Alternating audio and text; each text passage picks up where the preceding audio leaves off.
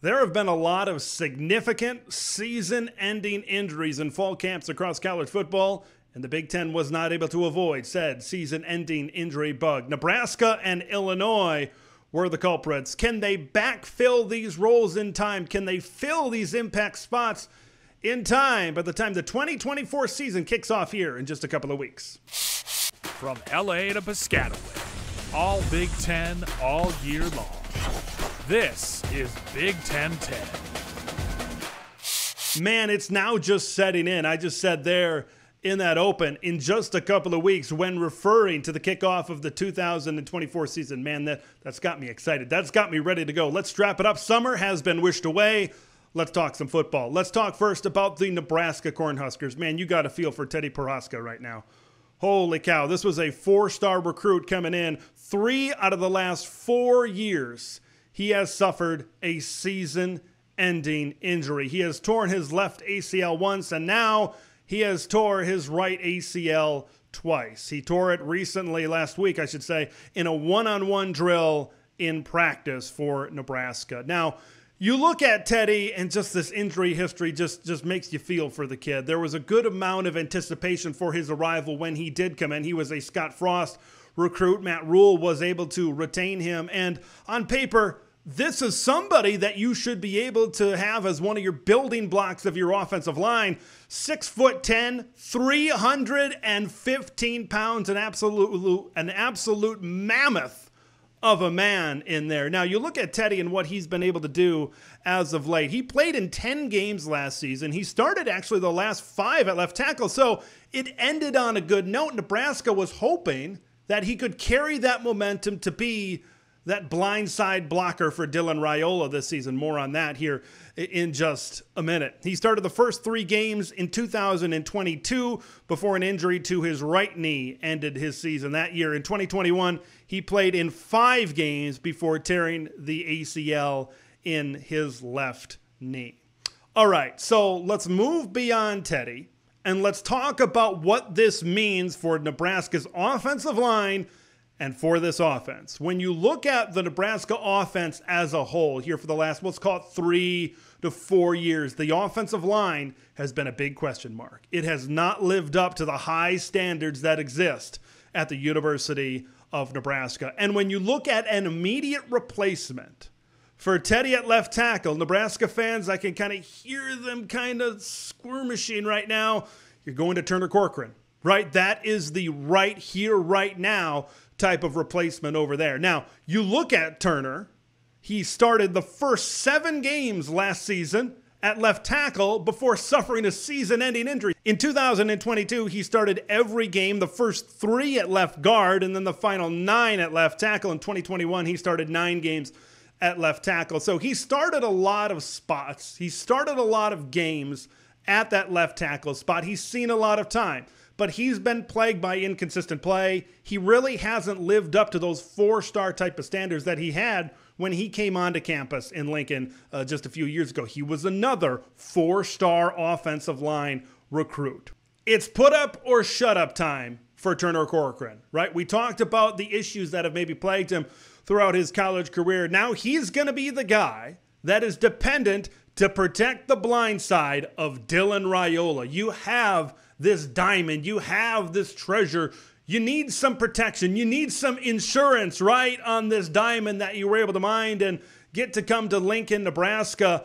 Turner Corcoran, is he the guy to be able to protect Dylan Raiola on a consistent basis? What we've seen from Turner, I'm not so sure, right? But maybe now is the time for him to step into that role and where he can finally progress, where he can finally develop into that guy that Nebraska can lean on. That is a big-time question mark. Now, I look at the rest of the offensive line. I feel really good about Bryce Benhart at right tackle. I feel pretty good about the interior. Ben Scott returns at center. Micah Mazuka comes in. He has Power 4 experience at both Baylor and Florida. I feel pretty good about him.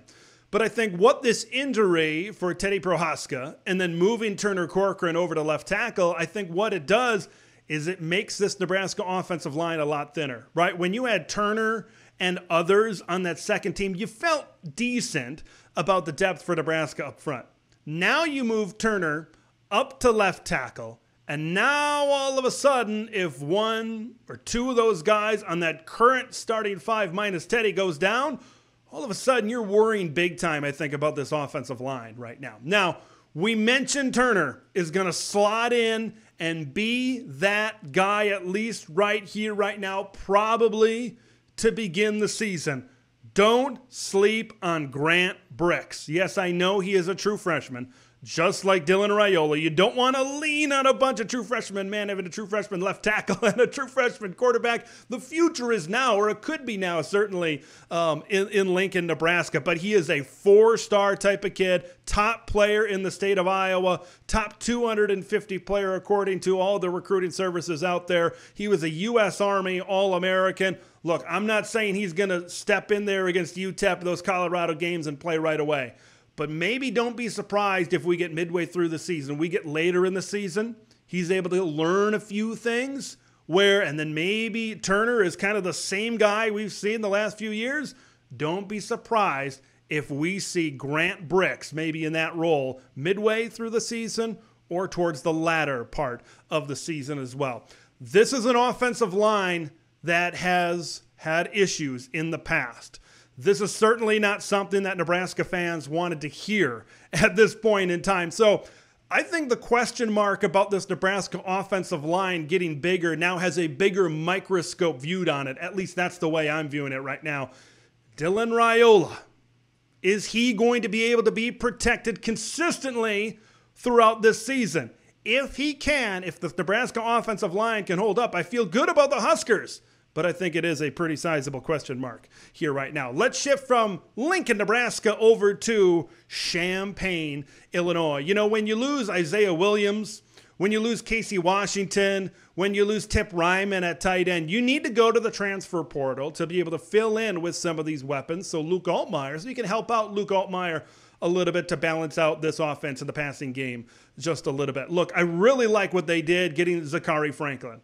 That transfer, a lot of people at that time weren't talking about Zachary Franklin. I don't think a lot of people even right now are talking about him right now. But he has a relationship in the offense with Barry Lenny Jr. in their days at UTSA. I think he's going to step in and be that role. Pat Bryant sliding over to the number 2 makes a lot of sense for me. Now, the guy coming in for Tip Ryman at tight end, Cole Rusk, or at least it was supposed to be Cole Rusk, but he suffered a season-ending injury in fall camp at tight end. He was a third-team FCS All-American over at Murray State last season, 507 yards and 6 touchdowns. Now the big question remains, what is this Illinois offense going to look like? What is the impact of losing a guy like Cole Rusk? Now, the thing about Cole that I really liked, and you're going to see the two parts of his game get split out kind of into two separate sets of guys right now for Illinois at tight end. I really had a lot of confidence in him both as a blocker and as a receiving target down the field. Tip Ryman was solid, but I didn't really see him much as a downfield threat. I thought Cole Rusk and what he was able to put on film over at Murray State provided that downfield threat to be able to add to this passing game for the Illini. But now you don't have him. Now what is this Illinois offense going to look like? Well, when you take a look at the incumbents, when you take a look at who's coming back from last season at the tight end position for the Illinois Fighting Illini, you have to look at Tanner Arkin, first of all, and Henry Boyer. What do both of these guys have in common? They are more blockers than downfield threats, and we're talking we need some downfield threats for this Illinois passing game. They are 265 and 270 pounds, respectively. They are those end line blockers. They are an extra tackle to really pound that run game. And that's where I really want to lead into my point and what Illinois is going to look like this season. When you look at the Illini, they've got a pretty good offensive line coming back. They've been able to backfill some holes with some really good transfers up front, including J.C. Davis, a top 10 offensive lineman in the country, according to Pro Football Focus. This is Burt Ball. This is Barry Ball, right, going back to pre-2006 at Wisconsin. I think this really feeds in to the identity that Brett Bielema has had in the past at some of his teams at both Illinois and then, of course, at Wisconsin, also in the Big Ten, where he was able to win 3 Big Ten championships. I think you can load up with personnel up front of the offensive line. You got a running back there in Caden Fagan that is a downhill type of runner. He is a workhorse type of runner. He is that bell cow. He needs to stay healthy. If Caden Fagan does not stay healthy, Illinois could certainly run into, I think, a lot of troubles offensively this season. But I see them with those 2 tight ends filling in for Cole Rusk. I could really see them pounding the rock. And I was talking with Sonny Verma from Locked On Illini in our preview. Maybe this team is going to open it up a little bit more. And I still think there is going to be a good amount of passing concepts within this offense. But now when I see this, it's really the puzzle pieces are starting to come together. The picture is starting to be clearer where this Illinois team could look a lot like the Brett Bielema teams in the past, and we just don't know what we're going to get out of Luke Altmaier. Okay, after Luke got hurt, John Paddock came in, and he had all that success pushing the football down the field.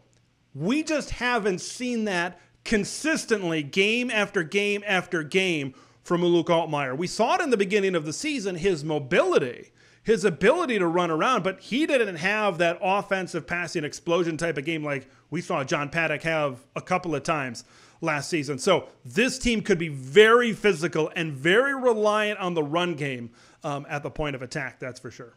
Cole Rusk was one transfer, but they also brought in another transfer this year from the Division II ranks. I know Division II to Big Ten is about as big of a jump as you're going to see in the NCAA transfer portal. But watch out for Carson Goda. Okay, we talked about Arkin and Boyer maybe as one half of the skill set of Cole Rusk at the tight end position, that blocking threat more, that they're going to be involved more in the run game. But what about Cole Rusk's downfield threat pass catching ability? I think that's maybe what you get here in Carson Goda, and he is certainly somebody to keep an eye on for Illinois going forward. Now that position, that tight end, bigger body, down the field spot is open, somebody needs to fill that hole. Next man up. It is one of the most repeated phrases in football, and there's a good reason for it. It is a true statement 100% of the time. When somebody goes down, it's an opportunity for somebody to step in that role. I think when everybody was healthy, when Cole Rusk was healthy at the beginning of the season, Carson Goda was pretty far down the depth chart. Now there's an opportunity for him as a bigger body target down the field for Luke Altmaier. Now, when I look at Carson Goda's film, he didn't really line up beside the tackle in a three-point stance a ton of time. He wasn't a traditional tight end. Now, I'm going to make this comparison next, but it's in body frame and position along the formation only.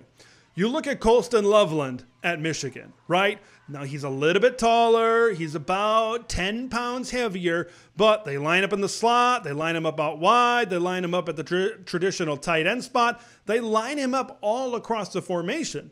When I look at Carson Goda's film, I see a lot of the same type of stuff. A lot of working out of the slot, a lot of taking advantage of the matchups. Is he fast enough to beat a safety or a linebacker? Is he big enough to go up against a nickel or a corner or somebody else that might be covering him in a certain situation, right? That's what you get out of those fast, agile, big type of targets, those tight ends that can line up in the slot, that can line up all across the formation. So it would not surprise me to see Carson Goda involved. I'm very intrigued to what this Illinois offense is going to look like this season. I could see them spreading out the formation with guys like Zachary Franklin, with a Pat Bryant, with a Malik Elzy, with maybe a Carson Goda in there as well. Spreading them out, hat on a hat, and try to run the football up the middle, spread run game, or, of course, get the pass game involved to set up two tight ends, Arkin, Boyer, and just jam it down your throat. We'll see if Illinois can take advantage of multiple personnel packages to be able to create some momentum on offense. I want to hear what you guys think. Do you think the loss of Teddy Prochazka on the Nebraska offensive line is going to be big? There are questions along this Husker offensive line. Is that going to be detrimental to Dylan Raiola's development here in year number 1. And what about Illinois? Can they get a bigger downfield threat? Is it going to be Carson Goda? Is it going to be somebody else? Leave all your thoughts in the comments below. I'm Big Ten Ted. We will see you in the next one. Thanks for watching Big Ten Ted, where it's all Big Ten all year long. Make sure to like the video to spread the word of Big Ten Ted to the masses, and subscribe to the channel for updates on Big Ten content that drops every day.